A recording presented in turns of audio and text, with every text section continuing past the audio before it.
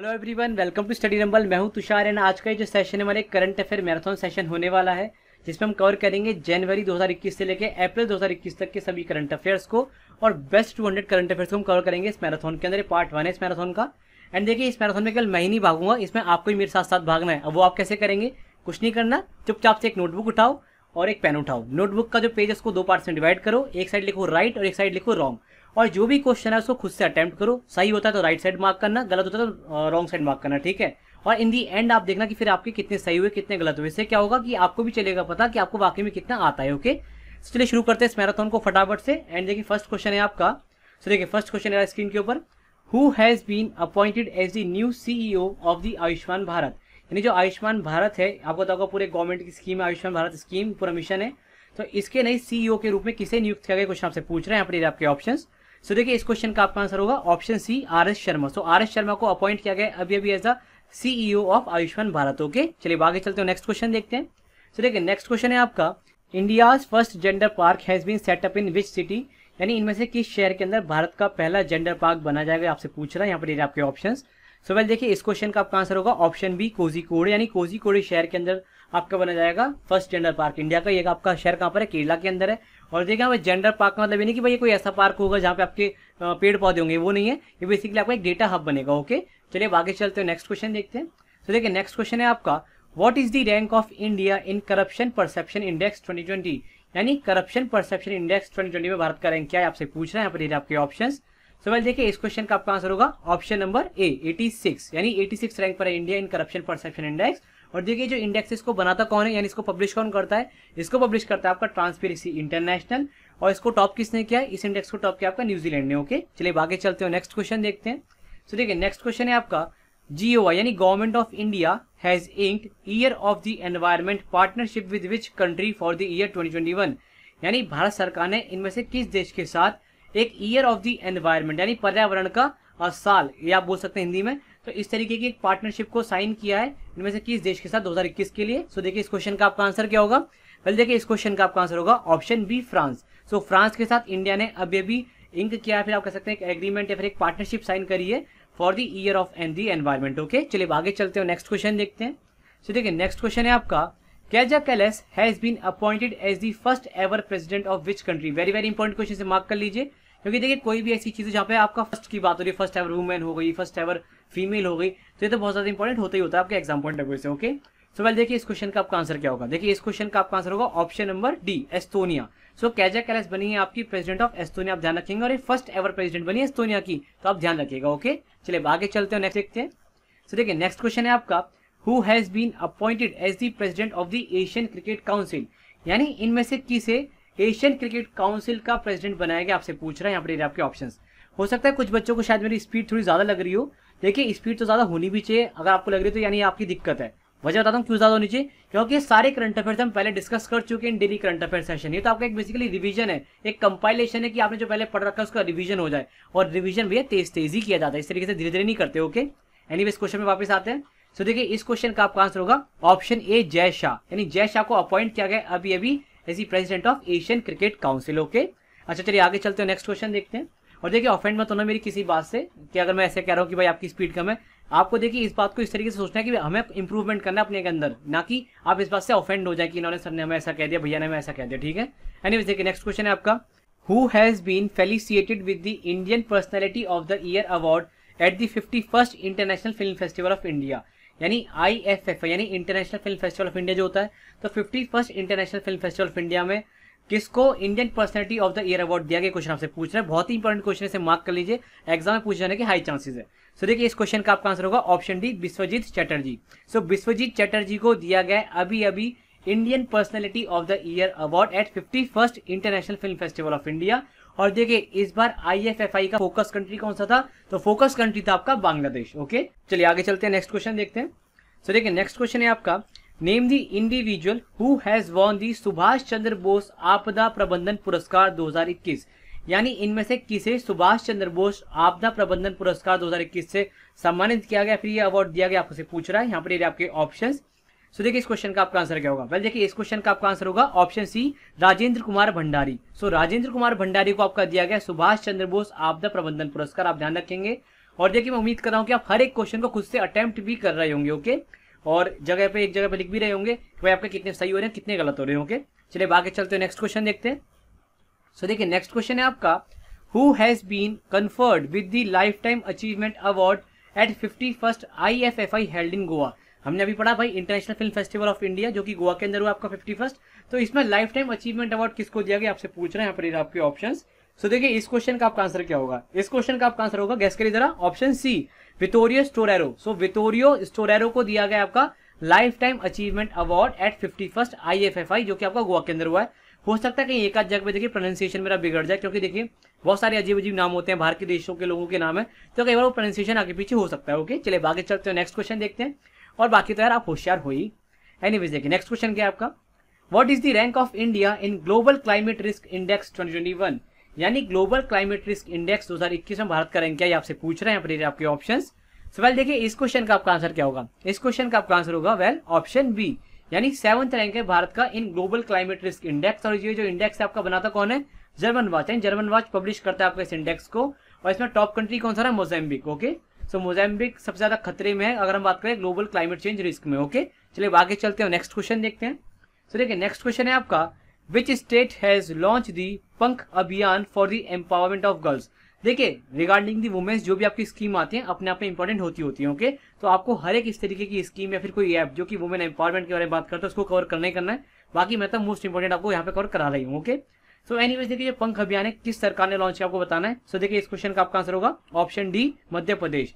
अब देखिए यहाँ पे जो पंख है इसके अपने आप में फुल फॉर्म है, पी से आपका प्रोटेक्शन, ए से आपका अवेयरनेस, एन से न्यूट्रिशन, के से नॉलेज, एंड एच से आपका हेल्थ एंड हाइजीन। कई बार क्या होता है जो इस तरीके के अभियान है स्कीम है इनके ना एक्रोनिम से पूछ लेता है कि बताओ यहाँ पे पी का क्या मतलब है या फिर एन का क्या मतलब है, तो इस तरीके से आपको पता होना चाहिए भाई इसका मतलब क्या है, ओके।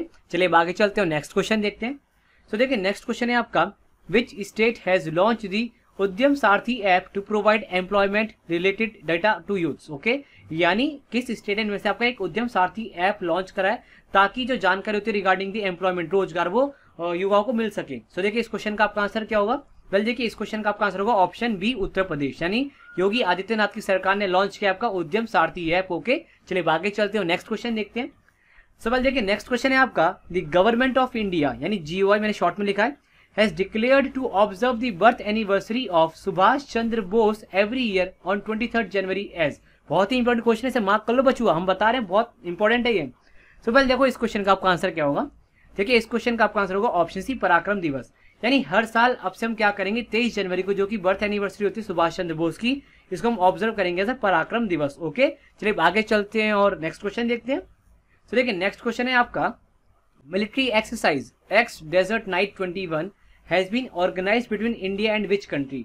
यानी जो आपकी मिलिट्री एक्सरसाइज है एक्स डेजर्ट नाइट 21 ये आपकी भारत और किस देश के बीच में हुई है आपसे पूछ रहा है यहाँ पर आपके ऑप्शंस, यूएसए, जापान, फ्रांस या फिर सिंगापुर।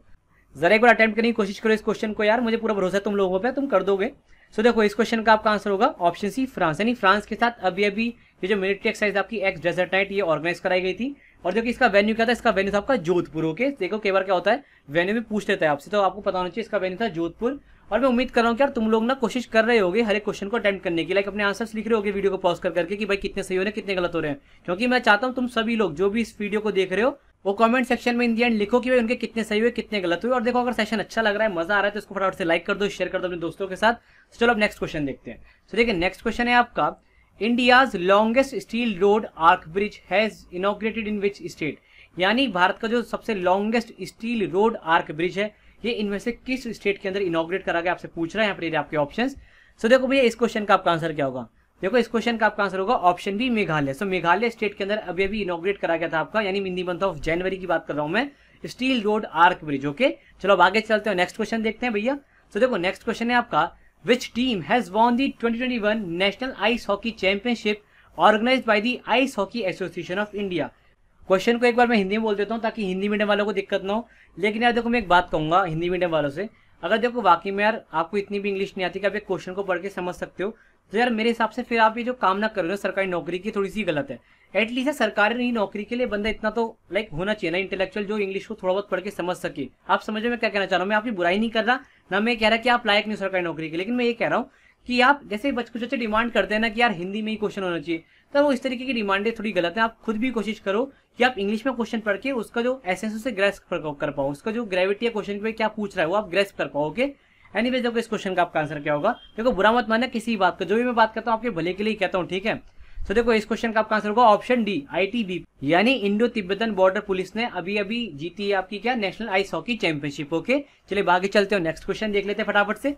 तो देखिए नेक्स्ट क्वेश्चन है आपका, who has been appointed as the managing director of LIC, यानी लाइफ इंश्योरेंस कॉर्पोरेशन के मैनेजिंग डायरेक्टर के तौर पे किसे नियुक्त किया गया आपसे पूछ रहा है। यहाँ पर ये आपके ऑप्शंस।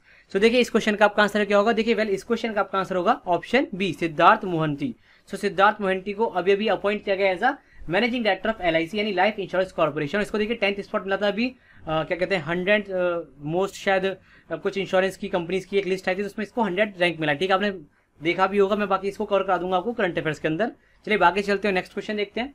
तो देखिए नेक्स्ट क्वेश्चन है आपका, which state has topped the India innovation index 2021 release by the NITI Aayog in major state category. अब देखिए जो इंडिया इनोवेशन इंडेक्स है इसमें आपकी 3 कैटेगरी होती है, एक होता है मेजर स्टेट, फिर एक होता है आपका north east and Himalayan state, और एक होता है आपका यूटीज वाला। ठीक है, सो देखिए यूटीज में तो ऑब्वियसली दिल्ली ना कराएं, हिमालयन स्टेट में आपका हिमाचल प्रदेश याद रख पाएंगे, हिमालयन हिमाचल। ठीक है, और मेजर स्टेट कैटेगरी आपसे पूछ रहा है। सो देखिए इस क्वेश्चन का आपका आंसर क्या होगा। पहले देखिए इस क्वेश्चन का आपका आंसर होगा ऑप्शन ए, कर्नाटका। सो कर्नाटका ने बेसिकली टॉप किया आपका इंडियन इनोवेशन इंडेक्स 2021 को। चलिए आगे चलते हो, नेक्स्ट क्वेश्चन देखते हैं। तो देखिए नेक्स्ट क्वेश्चन है आपका यारो, नेक्स्ट है आपका, Tableau of which state has won the first prize in Republic day parade 2021, यानी इस साल जो आपकी रिपब्लिक डे परेड हुई थी तो इसमें फर्स्ट प्राइज किस झांकी ने जीता आपसे पूछ रहा है। टेब्लू माने होता है झांकी। सो देखिए ये रहे आपके ऑप्शन। सो देखिए इस क्वेश्चन का आपका आंसर होगा ऑप्शन सी, उत्तर प्रदेश, और इनकी झांकी का थीम क्या था, अयोध्या। ओके, जो अयोध्या मंदिर है पूरा वो थीम था इनकी झांकी का, तो इसको मिला है first prize on Republic day parade. Okay, चलिए आगे चलते हो, नेक्स्ट क्वेश्चन देखते हैं।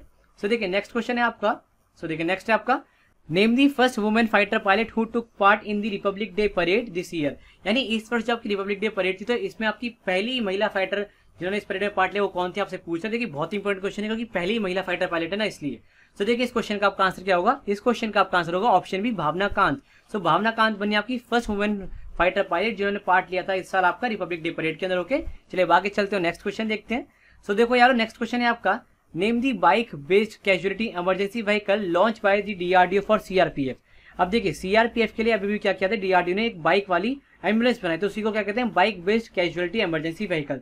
तो उसका नाम क्या आपसे पूछ रहे हैं, यहाँ पर आपके ऑप्शंस। सो देखिए इस क्वेश्चन का आपका आंसर क्या होगा। सो देखिए इस क्वेश्चन का आपका आंसर होगा ऑप्शन सी, रक्षिता। रक्षिता इस बेसिकली बाइक एम्बुलेंस का नाम है, या फिर आप कह सकते हैं bike based casually emergency vehicle का नाम है, जो कि DRDO ने CRPF के लिए बनाया। ओके, चलिए आगे चलते हो, नेक्स्ट क्वेश्चन देखते हैं।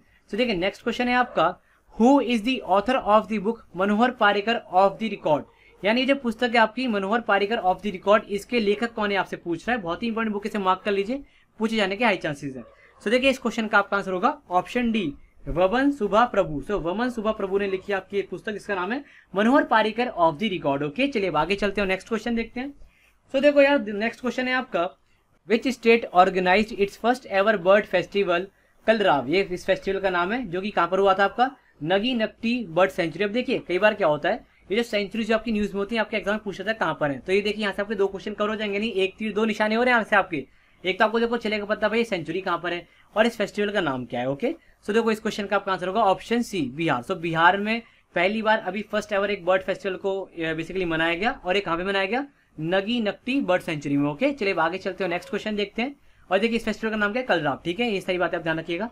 तो देखो नेक्स्ट क्वेश्चन है आपका, which state has unveiled the one school one IAS programme to provide free coaching for UPSC civil services exam for economically poor meritorious student.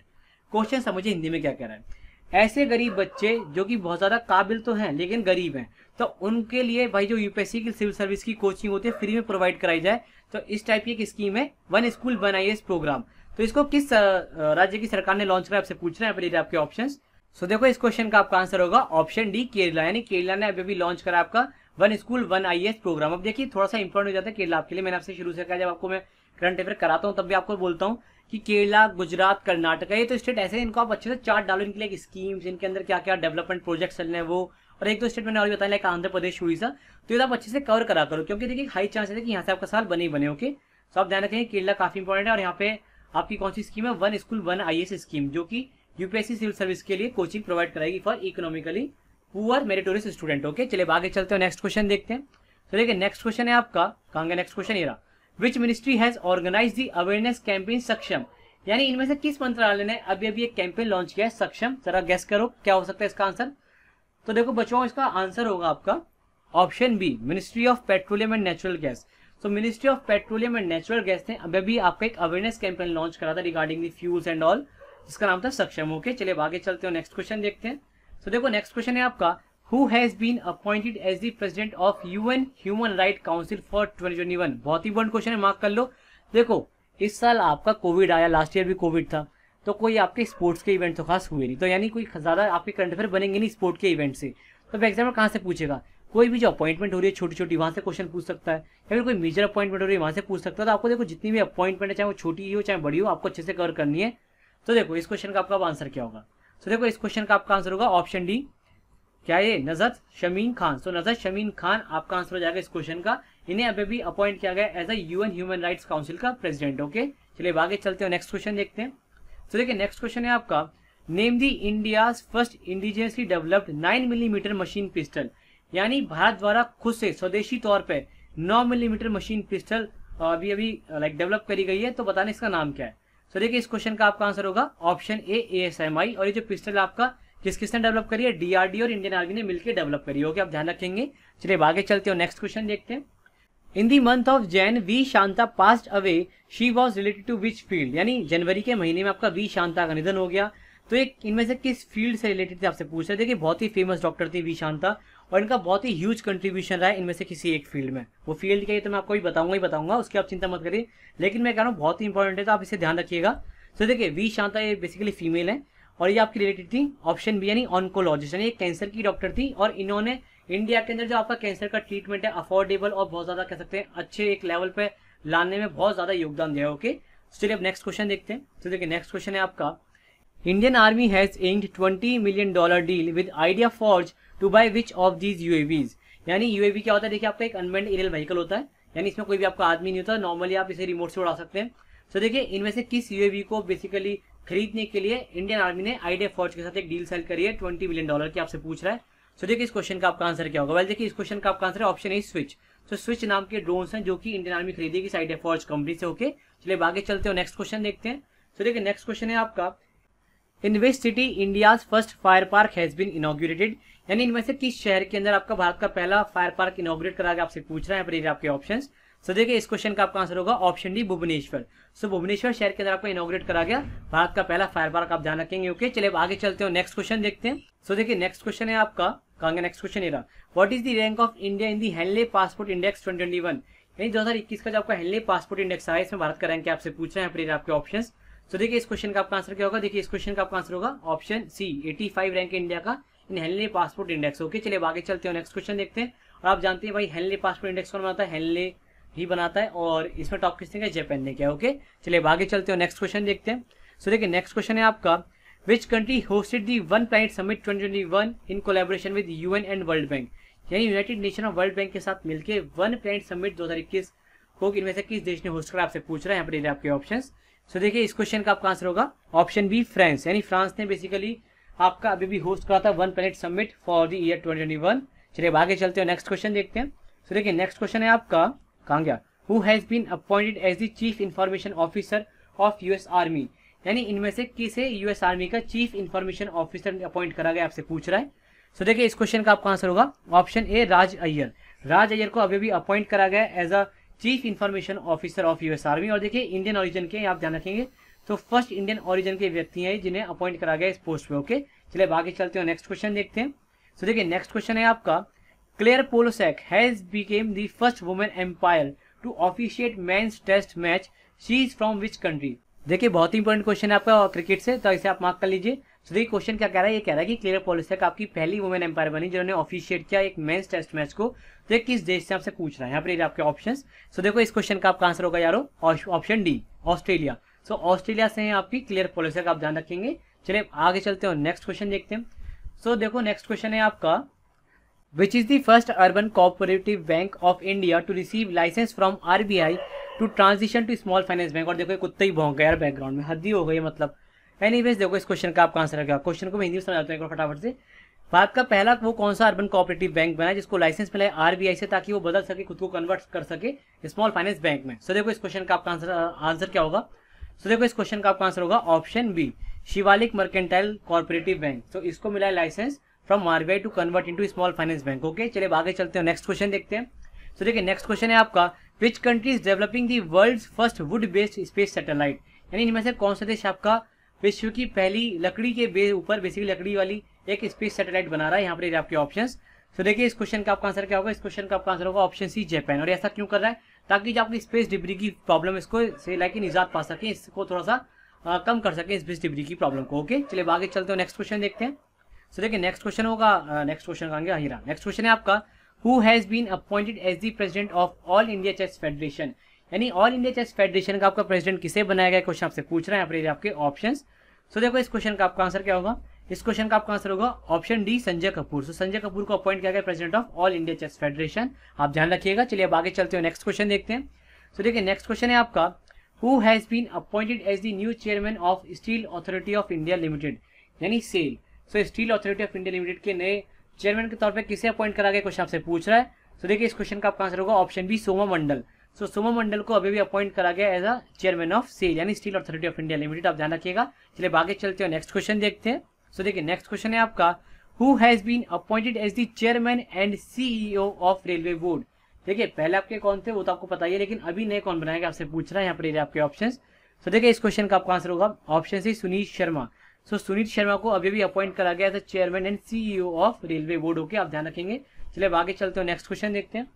सो देखिए नेक्स्ट क्वेश्चन है आपका, who has been conferred with the Tansen सम्मान for 2020। यानी 2020 के लिए तानसेन सम्मान किसे दिया गया आपसे पूछ रहे हैं यहाँ पर आपके ऑप्शंस। तो देखिए इस क्वेश्चन का आपका आंसर क्या होगा, वेल देखिए इस क्वेश्चन का आपका आंसर होगा ऑप्शन ए, सतीश व्यास। तो सतीश व्यास को आपका दिया गया तानसेन सम्मान फॉर द ईयर 2020, आप ध्यान रखिएगा। चलिए अब नेक्स्ट क्वेश्चन देखते हैं। तो देखिए नेक्स्ट क्वेश्चन है आपका, India's first pollinator park has been developed in which state. यानी इनमें से किस राज्य के अंदर भारत का पहला पॉलिनेटर पार्क आपका डेवलप करा गया आपसे पूछ रहा है। सो देखिए इस क्वेश्चन का आपका आंसर क्या होगा, देखिए वेल इस क्वेश्चन का आपका आंसर है ऑप्शन सी, उत्तराखंड। सो उत्तराखंड के अंदर आपका डेवलप करा गया भारत का पहला पॉलिनेटर पार्क। और देखिए यहाँ पर आपका भारत का पहला लाइकन पार्क भी बनाया गया था। ओके, चलिए आगे चलते हैं, नेक्स्ट क्वेश्चन देखते हैं। सो देखिए नेक्स्ट क्वेश्चन है आपका, विच companies IPO will be launch in 2021 to 2022 as a part of the governments disinvestment strategy. यानी जो भारत की जो सरकार आपको पता है वो डिसइन्वेस्टमेंट कर रही है अपनी बहुत सारी पीएसयूज का। सो उसमें से इनमें से किस कंपनी का भी आईपीओ इस साल लॉन्च करने की बात हो रही है आपसे पूछ रहे हैं यहाँ पर आपके ऑप्शंस। सो देखिए इस क्वेश्चन का आपका आंसर क्या होगा, देखिए इस क्वेश्चन का आपका आंसर होगा option B, life insurance corporation. Okay, चलिए आगे चलते हैं, नेक्स्ट क्वेश्चन देखते हैं। तो देखिए नेक्स्ट क्वेश्चन है आपका, which country will host the 2022 women Asian cup. यानी इनमें से कौन सा देश आपका होस्ट करेगा 2022 का वुमेन एशियन कप। सो देखिए इस क्वेश्चन का आपका आंसर क्या होगा, इस क्वेश्चन का आपका आंसर होगा option D, India. So India host करा आपका 2022 का वुमेन एशियन कप। ओके, चलिए आगे चलते हैं, नेक्स्ट क्वेश्चन देखते हैं। सो देखिए नेक्स्ट क्वेश्चन है आपका, bye launching how many satellites on a single rocket space x created a world record. यानी एक साथ सिंगल रॉकेट पर कितने सैटेलाइट्स लॉन्च करके स्पेस एक्स ने आपका वर्ल्ड रिकॉर्ड बनाया आपसे पूछ रहे हैं यहाँ पर आपके ऑप्शंस। सो देखो इस क्वेश्चन का आपका आंसर होगा ऑप्शन बी, 143। यानी 143 सैटेलाइट्स लॉन्च करके स्पेस एक्स ने आपका वर्ल्ड रिकॉर्ड बनाया था। और देखिए इसमें जो 104 है, ये 104 इंडिया का रिकॉर्ड था स्पेस एक्स से पहले। ओके, चलिए आगे चलते हैं, नेक्स्ट क्वेश्चन देखते हैं। सो देखिए नेक्स्ट क्वेश्चन है आपका, which states chief minister launch the अवलोकना software. यानी इनमें से किस स्टेट ने आपका एक अवलोकना नाम का सॉफ्टवेयर लॉन्च करा आपसे पूछ रहा है यहाँ पर आपके ऑप्शंस। सो देखिए इस क्वेश्चन का आपका आंसर क्या होगा, वेल देखिए इस क्वेश्चन का आपका आंसर होगा ऑप्शन ए, कर्नाटका। सो कर्नाटका की सरकार ने आपका लॉन्च करा है अवलोकना सॉफ्टवेयर। और बेसिकली ये आप कह सकते हैं जो पब्लिक ग्रेविनेंस टाइप का एक सॉफ्टवेयर है, लाइक इसमें लोग अपने आराम से शिकायतें दर्ज कर सकते हैं और कुछ बेसिक जो सेवाएं सरकार की उनको प्राप्त कर सकते हैं। ओके, चलिए आगे चलते हैं, नेक्स्ट क्वेश्चन देखते हैं। तो देखिए नेक्स्ट क्वेश्न है आपका, विच Nations military contingent took part in the India's Republic day parade 2021। बहुत ही इंपॉर्टेंट क्वेश्चन है, मार्क कर लो इसको, तो पूछा जा सकता है आपके आने वाले एग्जाम में। यानी इस साल जो आपकी रिपब्लिक डे की परेड हुई, इसमें किस देश की एक मिलिट्री कंटिजेंट यानी टुकड़ी ने पार्ट लिया आपसे पूछ रहा है यहाँ पर आपके ऑप्शंस। तो देखिए इस क्वेश्चन का आपका आंसर क्या होगा, इस क्वेश्चन का आपका आंसर होगा ऑप्शन डी, बांग्लादेश। यानी बांग्लादेश की एक मिलिट्री कंटिजेंट आई थी इस साल जिन्होंने रिपब्लिक डे की परेड में पार्ट लिया था। ओके, चलिए आगे चलते हैं, नेक्स्ट क्वेश्चन देखते हैं। तो देखिए नेक्स्ट क्वेश्चन है आपका, इन which of the following field SP Bala Subramaniam has been given the Padma Vibhushan award 2021। यानी इनमें से किस फील्ड के अंदर एसपी बाला सुब्रमण्यम को 2021 में पद्म विभूषण अवार्ड से नवाजा गया आपसे पूछ रहा है यहाँ पर आपके ऑप्शंस। सो देखिए इस क्वेश्चन का आपका आंसर क्या होगा, इस क्वेश्चन का आपका आंसर होगा ऑप्शन सी, आर्ट। यानी आर्ट की फील्ड में इन्हें ये अवार्ड दिया गया है। चलिए नेक्स्ट क्वेश्चन देखते हैं। सो देखिए नेक्स्ट क्वेश्चन है आपका, which state has top the India justice report 2020, यानी इनमें से किस राज्य ने इंडिया जस्टिस रिपोर्ट 2020 में टॉप किया, आपसे पूछा है, सेकंड एडिशन आया था। सो देखिए इस क्वेश्चन का आपका आंसर होगा ऑप्शन ए महाराष्ट्र, यानी महाराष्ट्र ने आपका टॉप करा है इंडिया जस्टिस रिपोर्ट 2020 में। ओके चलिए आगे चलते हैं, नेक्स्ट क्वेश्चन देखते हैं। सो देखिए नेक्स्ट क्वेश्चन है आपका, name the Indian origin person who appointed as the acting chief of staff of NASA, यानी इनमें से वो कौन सी भारतीय मूल की व्यक्ति हैं जिन्हें नासा के एक्टिंग चीफ ऑफ स्टाफ के तौर पर नियुक्त किया गया। यहाँ पर आपके ऑप्शंस। सो देखिए इस क्वेश्चन का आपका आंसर होगा ऑप्शन डी भव्य लाल। सो भव्य लाल को अपॉइंट करा गया अभी भी as a acting chief of staff of NASA. Okay चलिए आगे चलते हैं, नेक्स्ट क्वेश्चन देखिए। सो देखिए नेक्स्ट क्वेश्चन है आपका, second edition of Khelo India national winter games has been organised eight which place, यानी इनमें से किस जगह पर आपका सेकंड एडिशन हुआ है खेलो इंडिया नेशनल विंटर गेम्स का। गौर से देखिए विंटर गेम्स की बात हो रही है, ना कि यूनिवर्सिटी गेम्स की। ओके तो देखिए जो विंटर गेम्स का आपका आयोजन हुआ था इस बार कहाँ हुआ था, ये हुआ था आपका ऑप्शन सी गुलमार्ग के अंदर। ओके चलिए आगे चलते हो, नेक्स्ट क्वेश्चन देखते हैं। तो देखिए नेक्स्ट है आपका, who has been appointed as the president of the table tennis federation of India, यानी TIFF। So table tennis federation of India का नया प्रेसिडेंट कौन बना, आपसे पूछ रहे हैं यहाँ पर आपके ऑप्शंस। सो देखो इस क्वेश्चन का आपका आंसर होगा ऑप्शन बी दुष्यंत चौटाला। सो दुष्यंत चौटाला को आपका अपॉइंट करा गया है अभी as a president of table tennis federation of India. Okay चलिए अब आगे चलते हैं। तो देखिए नेक्स्ट क्वेश्चन है आपका, the first ever digital university has been inaugurated in which state, यानी इनमें से किस राज्य के अंदर भारत की पहली डिजिटल यूनिवर्सिटी का इनॉग्रेशन हुआ, ये आपसे पूछ रहा है। यहाँ पर आपके ऑप्शंस आपके सामने ही है। सो देखिए इस क्वेश्चन का आपका आंसर क्या होगा यारो, सर एक बार गैस करने की कोशिश करो। अच्छा मुझे एक बार अब लिख के बताओ कमेंट सेक्शन में, मुझे लगता है अभी लगभग हम होंगे अराउंड 45 प्लस क्वेश्चंस पे, तो आप बताओ इनमें से आपके कितने सही हो गए ज़रा और कितने गलत हुए। ओके फिर बाकी आप एक बार एंड में लिख के बताना। एनीवेज देखो इस क्वेश्चन का आपका आंसर क्या होगा, इस क्वेश्चन का आपका आंसर होगा ऑप्शन बी केरला। सो केरला के अंदर आपकी इनॉग्रेट करी गई है भारत की पहली डिजिटल यूनिवर्सिटी। ओके चलिए आगे चलते हैं, नेक्स्ट क्वेश्चन देखते हैं। और हाँ अगर देखो ये सेशन पसंद आ रहा है ना, इसको लाइक कर दो फटाफट से और शेयर कर दो अपने दोस्तों के साथ। चलो आगे चलते हैं। तो देखो नेक्स्ट क्वेश्चन है आपका, who is the author of the book the Commonwealth of cricket, यानी ये जो पुस्तक है आपकी दी कॉमनवेल्थ ऑफ क्रिकेट, काफ़ी इंपॉर्टेंट किताब है आपके एग्जाम पॉइंट ऑफ व्यू से, ध्यान रखिएगा। तो इनमें से किस राइटर ने लिखी आपसे पूछ रहा है। सो देखिए इस क्वेश्चन का आपका आंसर होगा ऑप्शन ए रामचंद्र गुहा। सो रामचंद्र गुहा ने लिखी है आपकी दी कॉमनवेल्थ ऑफ क्रिकेट, ध्यान रखेंगे आप। चलिए आगे चलते हैं, नेक्स्ट क्वेश्चन देखते हैं। सो देखिए नेक्स्ट क्वेश्चन है आपका, कहाँ गया next Heera, which country is the largest trading partner of India in the year 2020, यानी वर्ष 2020 के अंदर भारत का लार्जेस्ट ट्रेडिंग पार्टनर कौन सा देश रहा है, आपसे पूछ रहा है। यहाँ पर आपके ऑप्शंस, वेल मुझे लगता है इसे तो आप सभी गैस कर दोगे। सो वेल देखो इस क्वेश्चन का आपका आंसर है ऑप्शन सी चाइना, यानी हिंदी चीनी भाई भाई। सो चाइना है इसका आंसर। चलो आगे चलते हैं, नेक्स्ट क्वेश्चन देखते हैं। सो देखिए नेक्स्ट क्वेश्चन है आपका, वैसे आजकल भाई भाई दोनों लड़ बहुत रहे हैं हिंदी चीनी। चलो नेक्स्ट क्वेश्चन है आपका, who has been appointed as the chairman of the national commission for schedule caste, यानी जो आपका कमीशन है national commission for schedule caste, इसके चेयरमैन के रूप में किसे नियुक्त किया गया, आपसे पूछ रहे हैं। यहाँ पर ये आपके ऑप्शंस। सो देखिए इस क्वेश्चन का आपका आंसर क्या होगा, इस क्वेश्चन का आपका आंसर होगा ऑप्शन सी और डी विजय संपला। सो विजय संपला को आपका अपॉइंट करा गया अभी as a chairman of national commission for schedule caste. Okay चलिए आगे चलते हैं, नेक्स्ट देखते हैं। सो देखिए नेक्स्ट क्वेश्चन है आपका, which country instituted international anti corruption champions award, यानी इनमें से किस देश ने आपका अभी एक international anti corruption champions award को इस्टेब्लिश करा है, इंस्टीट्यूट करा, आपसे पूछ रहा है। यहाँ पर ये आपके ऑप्शन। तो देखो इस क्वेश्चन का आपका आंसर है option B USA। Okay USA ने अभी आपका इस अवार्ड को इंस्टीट्यूट कराया, नहीं स्थापित कराया, बेसिकली ये देंगे इस अवार्ड को, कुल मिला के बात ही है, समझ गए ना आप। अब यहाँ पे देखो ये अंजलि भारद्वाज जो है ये पहली बन गई है Indian activist among the 12 winners of this award जिन्हें इस साल दिया गया था। तो उनमें से एक हमारी अंजलि भारद्वाज भी थी जो कि एक इंडियन एक्टिविस्ट है। ओके चलो आगे चलते हो, नेक्स्ट क्वेश्चन देखते हैं। सो देखिए नेक्स्ट क्वेश्चन है आपका, दी खेलो India university games 2021 is organised by which state, यानी इनमें से किस राज्य ने आपका खेलो इंडिया यूनिवर्सिटी गेम्स का आयोजन करा, आपसे पूछ रहा है। अब देखिए यहाँ पे कंफ्यूज मत करिएगा इसको खेलो इंडिया विंटर गेम्स से। ओके सो देखिए कंफ्यूज, एक्चुअली वो कंफ्यूज नहीं था, कंफ्यूज था। मुझे पता है आप लोग बहुत वो क्या कह सकते हैं कमियाँ निकालने वाले, हल्का सा कुछ मुँह से गलत प्रोनाउंस हो जाएगा उसको लिख दो कमेंट सेक्शन में, इसलिए ठीक कर दिया मैंने पहले। सो देखो इस क्वेश्चन का आपका आंसर होगा ऑप्शन बी कर्नाटका। सो कर्नाटका बेसिकली आपका आयोजन कर रहा है 2021 के खेलो इंडिया यूनिवर्सिटी गेम्स का। ओके चलिए आगे चलते हो, नेक्स्ट क्वेश्चन देखते हैं। सो देखिए नेक्स्ट क्वेश्चन है आपका, the 26th addition of Hunar Haat was held in new Delhi, यानी क्वेश्चन आपसे कही रहा है कि 26वां जो आपका एडिशन है हुनर हाट का दिल्ली में हुआ है, नई दिल्ली में। तो क्वेश्चन आपसे आगे ये पूछा कि what is the theme of the event, यानी इस इवेंट का थीम क्या था। यहाँ पर आपके ऑप्शंस। सो देखिए इस क्वेश्चन का आपका आंसर होगा well option D vocal for local. सो ये थीम था इस बार की हुनर हाट का, आप ध्यान रखेंगे। चलिए आगे चलते हैं और नेक्स्ट क्वेश्चन देखते हैं। सो देखिए नेक्स्ट क्वेश्चन है आपका, कांगे next Ira, name the actor who won the critics best actor award at the Dada Saheb Phalke international film festival 2021, यानी क्रिटिक्स बेस्ट एक्टर का अवार्ड किसे दिया गया at the Dada Saheb Phalke international film festival 2021। यहाँ पर ये आपके ऑप्शंस। सो मुझे लग रहा है यहाँ पर तो आप बहुत सारे बच्चे आराम से गैस कर देंगे इसका आंसर क्या होगा।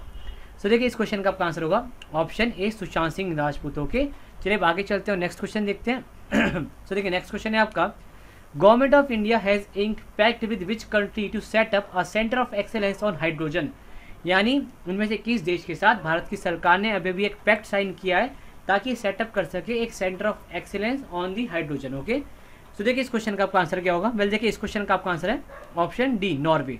सो नॉर्वे के साथ अभी एक पैक्ट साइन करा गया to setup a centre of excellence on hydrogen. Okay चलिए बाकी चलते हैं नेक्स्ट क्वेश्चन देखते हैं। सो देखिए नेक्स्ट क्वेश्चन है आपका, with which country India has signed an agreement related to visa facilitation and leather technology, यानी टेक्नोलॉजी। सो देखिए इनमें से क्या होगा आपका आंसर, जरा गैस करो यार। सो देखिए इनमें से आपका करेक्ट आंसर होगा ऑप्शन ऑप्शन ऑप्शन ऑप्शन मैं खुद ही बोल गया, ऑप्शन सी इथियोपिया। सो देखिए इथियोपिया के साथ आपका अभी साइन करा है इंडिया ने एक agreement for the facilitation for visa facilitation and leather technology. Okay चलिए अब आगे चलते हैं और नेक्स्ट क्वेश्चन देखते हैं। एक्चुअली क्वेश्चन बोलते बोलते मेरा भी दिमाग बिल्कुल बौखलास आ गया है। आगे चलो आगे देखो नेक्स्ट क्वेश्चन है आपका, which Indian city has receive the recognition tree city of the world for the year 2020, यानी इनमें से किस भारतीय शहर को आपका अभी रिकॉग्निशन मिला है tree city of the world का फॉर 2020। ओके यहाँ पर आपके ऑप्शंस। तो देखिए इस क्वेश्चन का आपका आंसर होगा ऑप्शन बी हैदराबाद, यानी हैदराबाद को अभी ये रिकॉग्निशन मिला। मुझे समझ में नहीं आ रहा कुत्ते क्यों भौंक रहे हैं यार, डिस्टर्बेंस होती है, समझ नहीं आते इन लोगों को, पता नहीं क्यों। सो एनीवेज ये तो आपको चली गया पता, ये रिकॉग्निशन मिला हैदराबाद को। और ये जो रिकॉग्निशन है देता कौन है, ये देता है आपका फूड एंड एग्रीकल्चर ऑर्गेनाइजेशन। इसका आपका हेडक्वार्टर मिलेगा रोम के अंदर, ठीक है, इटली की राजधानी रोम के अंदर आपको इसका हेडक्वार्टर मिलेगा। ओके चलिए आगे चलते हैं नेक्स्ट क्वेश्चन देखते हैं। सो देखो नेक्स्ट क्वेश्चन है आपका, DRDO tested Helena and Dhruvastra missile system, these missile system are of which type, यानी अभी DRDO ने हेलिना और ध्रुवास्त्र जो मिसाइल सिस्टम है इसको टेस्ट कराए। ये बेसिकली आपका जो नाग मिसाइल है उसी के वेरिएंट है, उसी के लाइक उसी में छेड़छाड़ करके बनाए गए हैं। सो ये जो मिसाइल सिस्टम है किस टाइप के आपसे पूछ रहे हैं अपने आपके ऑप्शन। सो देखो इस क्वेश्चन का आपका आंसर क्या होगा। देखो इस क्वेश्चन का आपका आंसर होगा option B anti tank guided missile, यानी ये जो आपका मिसाइल है हेलिना और ध्रुवास्त्र ये आपका टैंक्स को डिस्ट्रॉय करने के लिए यूज़ किया जाता है। ओके चलो अब आगे चलते हैं नेक्स्ट क्वेश्चन देखते हैं। टैंक्स तो हो गए डिस्ट्रॉय। चलो नेक्स्ट क्वेश्चन है आपका, कहाँ है नेक्स्ट क्वेश्चन, ये रहा, the mobile app स्नेकपीडिया has been launch by which state, यानी जो मोबाइल ऐप आपका एक स्नेकपीडिया इनमें से किस राज्य ने आपका लॉन्च करा आपसे पूछ रहा है यहाँ पर आपके ऑप्शन। सो देखो इस क्वेश्चन का आपका आंसर होगा ऑप्शन ए केरला, यानी केरला ने आपका लॉन्च करा स्नेकपीडिया नाम का ये ऐप। इसमें बेसिकली जो आपकी अलग अलग स्पीशीज है स्नेक्स की उसके बारे में जानकारी है। ओके चलिए आगे चलते हैं नेक्स्ट क्वेश्चन देखते हैं।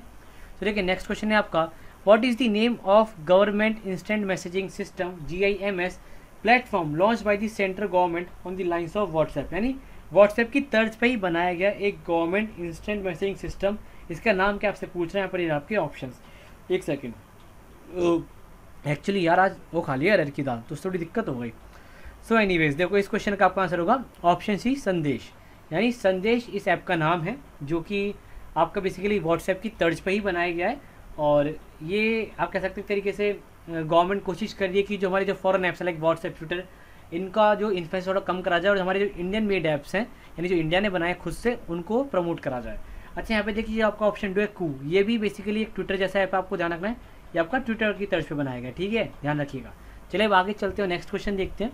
सो देखिए नेक्स्ट क्वेश्चन है आपका, कहाँ है next Ira, what is the theme of the national science day 2021, यानी इस वर्ष का 2021 का जो आपका नेशनल साइंस डे था इसका थीम क्या था, क्वेश्चन आपसे पूछ रहे हैं यहाँ पर ये आपके ऑप्शन। सो देखो यार इस क्वेश्चन का आपका आंसर होगा option D future of STI impact on education skills and work. Okay और देखिए जो नेशनल साइंस डे हम किस दिन बनाते हैं, ये बनाते हैं 28 फरवरी को। और क्यों बनाते हैं, क्योंकि इस दिन जो आपके CV रमन थे उन्होंने आपकी बेसिकली खोज करी थी रमन इफेक्ट किया, जिसे आप कह सकते हैं टिंडल इफेक्ट की। ओके चलिए आगे चलते हो नेक्स्ट क्वेश्चन देखते हैं। आपको पता है CV रमन को इसी जो टिंडल इफेक्ट की खोज थी या स्कैटरिंग ऑफ लाइट इसे आप कह सकते हैं, इसके लिए इनको क्या मिला था, नोबेल प्राइज भी मिला था। ओके सो देखिए अब नेक्स्ट क्वेश्चन देखिए। नेक्स्ट क्वेश्चन है आपका, who has been appointed as the new executive secretary of the United Nations capital development fund, यानी UNCDF के एग्जीक्यूटिव सेक्रेटरी के तौर पे किसे अपॉइंट करा गया आपसे पूछ रहा है यहाँ पर ये आपके ऑप्शंस। सो देखिए बहुत इंपॉर्टेंट क्वेश्चन है, आप इसका आंसर देख के समझ जाएंगे क्यों इंपॉर्टेंट है। सो देखिए इसका आपका आंसर है ऑप्शन है प्रीति सिन्हा। अब देखिए इंडियन ओरिजिन की तो अपने आप में इंपॉर्टेंट है और बहुत ही बड़े पद पर है तो इसलिए इंपॉर्टेंट हो जाता है, तो इन्हें अभी अपॉइंट करा गया है executive secretary of the UNCDF यानी United Nations capital development fund. चलिए आगे चलते हैं नेक्स्ट क्वेश्चन देखते हैं। सो देखिए नेक्स्ट क्वेश्चन है आपका, अरे यार ये नेक्स्ट नहीं आ रहा, देखो नेक्स्ट, अरे आजा भाई नेक्स्ट बताओ, क्वेश्चन जिद पड़ के आना ही नहीं है।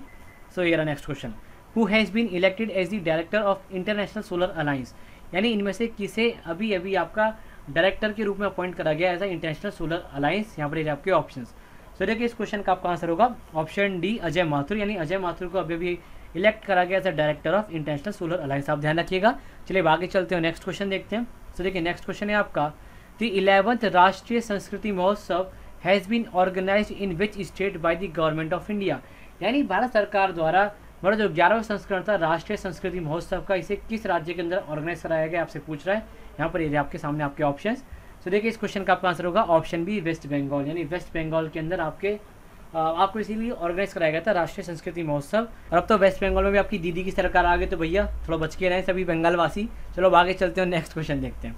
जो वो केवल मजाक था, ठीक है, ऐसे सीरियस लेना। Who has been appointed as the new prime minister of Italy, यानी इटली के नए प्राइम मिनिस्टर के तौर पे किसे अपॉइंट करा गया आपसे पूछ रहा है। यहाँ पर ये आपके ऑप्शन। सो देखिए इस क्वेश्चन का आपका आंसर क्या होगा। इस क्वेश्चन का आपका आंसर होगा ऑप्शन सी, मारियो ड्रागी। अभी मारियो आपका गेम वाला मारियो नहीं, ठीक है, समझ में आ गई बात, कहीं गेम का सोचने लग जाओ। ये मारियो ड्रागी आपके बेसिकली प्राइम मिनिस्टर के तौर पे अपॉइंट हुए हैं अभी अभी ऑफ इटली। ओके, और देखिए इससे जो आपका पहला वाला ऑप्शन है यूसेफ कॉन्टे, ये इनसे पहले थे प्राइम मिनिस्टर इटली के, और इन्होंने रिज़ाइन कर दिया था। और रिज़ाइन क्यों करा था, क्योंकि इनकी जो सरकार थी फेल हो गई थी कोविड-19 को कंट्रोल करने में। ओके, चलिए आगे चलते हैं, नेक्स्ट क्वेश्चन देखते हैं। तो देखिए नेक्स्ट क्वेश्चन है आपका, Ngozi Okonjo Iweala became the first chief of WTO, sorry first female chief of WTO, तो she was the former prime minister of which country. यानी देखिए क्वेश्चन क्या कह रहा है समझिए।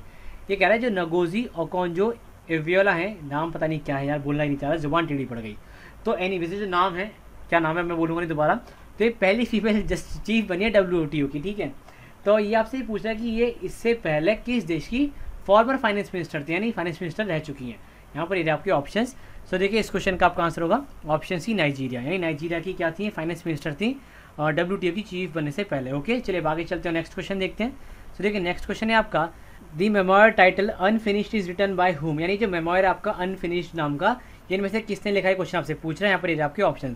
तो देखिए इस क्वेश्चन का आपका आंसर क्या होगा। देखिए पहले इस क्वेश्चन का आपका आंसर होगा ऑप्शन बी, प्रियंका चोपड़ा, यानी प्रियंका चोपड़ा ने खुद लिखा है अपने इस मेमोयर को। आप ध्यान रखिएगा, और काफ़ी न्यूज़ में था। और आपको बता दूं अभी ये देखिए रिलीज़ हुआ था जनवरी में, लेकिन दिसंबर में इसकी न्यूज़ आ गई थी। और देखिए तभी काफ़ी सारे एग्जाम से पूछा गया, लाइक NTPC में आ गया था। तो आप देखिए काफ़ी इंपॉर्टेंट है आपके एग्जाम पॉइंट ऑफ व्यू से, आप ध्यान रखिएगा। ये अनफिनिश्ड नाम का मेमोयर लिखा है प्रियंका चोपड़ा ने, ठीक है। चलिए आगे चलते हैं, नेक्स्ट क्वेश्चन देखते हैं। अब तो वाकई में सच में मजाक नहीं कर रहा, अब तो मेरी भी एनर्जी डाउन सी हो गई। Who won the wild life photographer of the year people's choice award, यानी इनमें से किसे आपका wild life photographer of the year people choice award दिया गया, आपसे पूछ रहा है। यहाँ पर आपके ऑप्शन। सो देखिए इस क्वेश्चन का यार आपका आंसर होगा ऑप्शन डी, रॉबर्ट इरविन, यानी रॉबर्ट इरविन को आपका ये दिया गया अवार्ड, जिसका नाम क्या है wild life photographer of the year people choice award. Okay, चलिए आगे चलते हैं, नेक्स्ट क्वेश्चन देखते हैं। सो देखिए नेक्स्ट क्वेश्चन है आपका, name the winner of the Femina miss India world 2020, यानी इनमें से किसने जीता है आपका फेमिना मिस इंडिया वर्ल्ड का 2020 का टाइटल। यहाँ पर ये आपके ऑप्शन। सो देखिए इस क्वेश्चन का आपका आंसर होगा ऑप्शन सी, मानसा वाराणसी। सो मानसा वाराणसी ने आपका जीता है फेमिना मिस इंडिया वर्ल्ड 2020 का टाइटल। और देखिए मैं उम्मीद कर रहा हूँ कि आपको जो सेशन है इसमें जो आपको कंटेंट मिल रहा है, आप वाकई में इसकी ग्रेविटी को समझ रहे होंगे। आप समझ रहे होंगे कि भाई बिल्कुल हर एक करंट अफेयर मैंने बोलिए जो वाकई में आपके एग्जाम के पॉइंट ऑफ व्यू से मोस्ट इंपॉर्टेंट है। कोई भी फालतू का करंट अफेयर नहीं कि भाई कोविड की न्यूज़ मैंने कवर करा दिया, ऐसा कुछ नहीं करा है मैंने, आप देख ही रहे। तो अगर आपको लगता है वाकई में मैंने हर एक चीज़ आपके काम के लिए, आपके लिए लाइक हेल्पफुल है, इन्फॉर्मेटिव है आपके लिए, तो आप इस सेशन को लाइक करें और शेयर जरूर करें इसे अपने दोस्तों के साथ। और हाँ, अपना रिव्यू भी लिखें कमेंट सेक्शन के अंदर कि आपको कैसा लग रहा है। अगर स्पीड ज़्यादा लग रही है तो बता दीजिए, उसे हम अगले सेशन में कम कर देंगे। आप और ज़्यादा फैक्ट्स चाहते हैं हर एक क्वेश्चन के साथ, वो आप बता दीजिए, वो भी हम अगले सेशन में कवर करने की पूरी कोशिश करेंगे। बेसिकली हम ये कह रहे हैं कि आप अपना रिव्यू दीजिए, फीडबैक दीजिए कमेंट सेक्शन के अंदर, और साथ साथ एंड में वो तो आपको लिखना है कि आपके कितने सही हुए और कितने गलत हुए। ओके, चलो अब अगला क्वेश्चन देखते हैं। तो देखिए नेक्स्ट क्वेश्चन है आपका, कहाँ next Ira, which country has recently inked N आएगा यहाँ पे N MOU with India for the construction of शाहतूत dam, यानी इनमें से किस देश ने अभी अभी भारत के साथ एक MOU साइन किया है, मेमोरेंडम ऑफ अंडरस्टैंडिंग साइन किया है for the construction of शाहतूत dam. ये देखिए डैम काफ़ी न्यूज़ में भी था, इसलिए काफ़ी इंपॉर्टेंट आपके एग्जाम पॉइंट ऑफ व्यू से। सो देखिए इस क्वेश्चन का आपका आंसर होगा ऑप्शन डी, अफगानिस्तान, यानी अफगानिस्तान के साथ अभी अभी भारत ने साइन किया एक MOU for the construction of शाहतूत dam. Basically India बनाएगा इस डैम को। ओके, चलिए आगे चलते हैं, नेक्स्ट क्वेश्चन देखते हैं। सो देखिए नेक्स्ट क्वेश्चन है आपका, India's first ever geothermal field development project is being set up in, यानी इनमें से किस जगह पर आपका भारत का पहला geothermal field development project setup करा जाएगा, आपसे पूछ रहे हैं यहाँ पर आपके ऑप्शन। तो देखिए इस क्वेश्चन का आपका आंसर होगा ऑप्शन सी लद्दाख। और ये जो बेसिकली आपका जियोथर्मल फील्ड डेवलपमेंट प्रोजेक्ट है, इसको डेवलप कौन करेगा? ओएनजीसी डेवलप करेगा। ओके, आप ध्यान रखिएगा। चलिए अब आगे चलते हो, नेक्स्ट क्वेश्चन देखते हैं। तो देखिए नेक्स्ट क्वेश्चन है आपका, who is the author of the book the little encouragement, यानी जो पुस्तक है आपकी द लिटिल एनकरेजमेंट, इसके आपके लेखक कौन है, आपसे पूछ रहे हैं यहाँ पर आपके ऑप्शन। तो देखिए इस क्वेश्चन का आपका आंसर होगा ऑप्शन डी दलाई लामा। तो दलाई लामा आपके लेखक है द लिटिल एनकरेजमेंट पुस्तक के। ओके, चलिए आगे चलते हो, नेक्स्ट क्वेश्चन देखते हैं। और देखिए काफ़ी इंपॉर्टेंट बुक है, आप लिख लीजिए कहीं पर अगर आपको नहीं पता इसके बारे में। तो देखिए नेक्स्ट क्वेश्चन है आपका, what is the venue of the India US joint military exercise युद्ध अभ्यास which was held in February 2021, यानी ये जो आपकी मिलिट्री एक्सरसाइज है इसका नाम ही क्या है? युद्ध अभ्यास। तो ये इनमें से किस जगह पर हुई आपसे पूछ रहा है। और देखिए यहाँ पर आपका आंसर क्या होगा? पहले देखिए इसका आपका आंसर होगा ऑप्शन ए राजस्थान। और राजस्थान में कहाँ पे हुई थी? मोर स्पेसिफिकली या प्रिसाइसली आपको बता दूँ मैं, जयपुर के अंदर हुई थी। कहाँ हुई थी? जयपुर के अंदर। ये जी सही से नहीं बना, जयपुर के अंदर। पता नहीं कभी क्या होता था, पेन वैन भी धोखा दे जाता है ये जिससे मैं लिखता हूँ। चलो अब आगे चलते हो, नेक्स्ट क्वेश्चन देखते हैं। तो देखिए नेक्स्ट क्वेश्चन है आपका, which company has been chosen by NASA for its sphere x mission to perform an all sky सर्वे। अब देखिए स्फीयर एक्स मिशन है क्या, अगर आपको इसके बारे में जानना है तो आप लिखना कमेंट सेक्शन के अंदर, मैं एक अलग से वीडियो में पूरा समझा दूंगा आपको क्या है पूरा मिशन।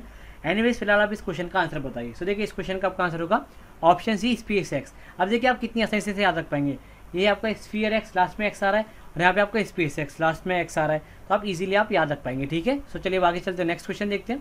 सो देखिए नेक्स्ट क्वेश्चन है आपका, which country is set to build world largest wind power plant, यानी इनमें से कौन सा देश आपका बनाने जा रहा है वर्ल्ड का largest wind power plant. Okay, यहाँ पर आपके ऑप्शंस। सो देखिए इस क्वेश्चन का आपका आंसर होगा ऑप्शन डी साउथ कोरिया, यानी साउथ कोरिया ने अभी भी ये अनाउंसमेंट करी है कि वो बनाएंगे वर्ल्ड का largest wind power plant. Okay, चलिए आगे चलते हो, नेक्स्ट क्वेश्चन देखते हैं। सो देखिए नेक्स्ट क्वेश्चन है आपका, which Indian company is developing the world's first high altitude pseudo satellite, यानी इनमें से कौन सी कंपनी आपकी विश्व की पहली हाई एल्टीट्यूड स्यूडो सैटेलाइट बना रही है, आपसे पूछ रहा है यहाँ पर। ये आपके ऑप्शंस। अब देखिए स्यूडो सैटेलाइट से आप कंफ्यूज मत करना उस सैटेलाइट से जो कि आपकी स्पेस में छोड़ी जाती है, अलग चीज़ है। ठीक है, अगर आप समझना चाहते हैं इसके बारे में तो लिखिएगा कमेंट सेक्शन में। सो एनीवेज देखिए इस क्वेश्चन का आपका आंसर होगा option A Hindustan aeronautics limited, यानी HAL आपका डेवलप कर रहा है लाइक वर्ल्ड की पहली high altitude pseudo satellite. Okay, चलिए आगे चलते हैं, नेक्स्ट क्वेश्चन देखते हैं। तो देखिए नेक्स्ट क्वेश्चन है आपका, what is the rank of India in the 2020 democracy index, यानी 2020 के डेमोक्रेसी इंडेक्स में भारत का रैंक क्या है, क्वेश्चन आपसे पूछ रहा है यहाँ पर आपके ऑप्शंस। सो देखिए इस क्वेश्चन का आपका आंसर होगा ऑप्शन डी 53, यानी भारत का रैंक पहले से गिर गया, अब हम आ गए 53 रैंक के ऊपर। ओके, चलिए आगे चलते हैं, नेक्स्ट क्वेश्चन देखते हैं। तो देखिए नेक्स्ट क्वेश्चन है आपका, who has been appointed as the president of the boxing federation of India, बहुत ही इंपॉर्टेंट क्वेश्चन है, मार्क कर लीजिए। तो देखिए इस क्वेश्चन का आपका आंसर क्या होगा, इस क्वेश्चन का आपका आंसर होगा ऑप्शन डी अजय सिंह। सो अजय सिंह को अभी भी अपॉइंट किया गया as a president of boxing federation of India, आप ध्यान रखिएगा। चलिए आगे चलते हैं, नेक्स्ट क्वेश्चन देखते हैं। तो देखिए नेक्स्ट क्वेश्चन है आपका, who has achieved the feet of becoming the youngest female pilot in India, यानी इनमें से किसने इस मुकाम को हासिल किया कि वो बनी है भारत की सबसे आप कह सकते हैं कम उम्र वाली फीमेल पायलट। सो देखिए इस क्वेश्चन का आपका आंसर क्या होगा, इस क्वेश्चन का आपका आंसर होगा ऑप्शन ए आयशा अजीज़। सो आयशा अजीज़ बनी आपकी भारत की यंगेस्ट फीमेल पायलट। ओके, चलिए आगे चलते हैं, नेक्स्ट क्वेश्चन देखते हैं। सो देखिए नेक्स्ट क्वेश्चन है आपका, which word has been selected as the Oxford languages Hindi word of the year 2020, बहुत ही इंपॉर्टेंट क्वेश्चन है यार, मार्क कर लो, बहुत हाई चांसेस है कि आपके एग्जाम में यहाँ से सवाल बने। सो देखिए इस क्वेश्चन का आपका आंसर होगा ऑप्शन सी आत्मनिर्भरता, यानी आत्मनिर्भरता ये जो वर्ड है इसको चूज करा गया था Hindi word of the year by the Oxford. Okay, चलिए आगे चलते हैं, नेक्स्ट क्वेश्चन देखते हैं। सो देखिए नेक्स्ट क्वेश्चन है आपका, who will take over as the new CEO of Amazon, यानी अमेजॉन के नए CEO कौन बनेंगे, आपसे पूछ रहे हैं यहाँ पर आपके ऑप्शंस।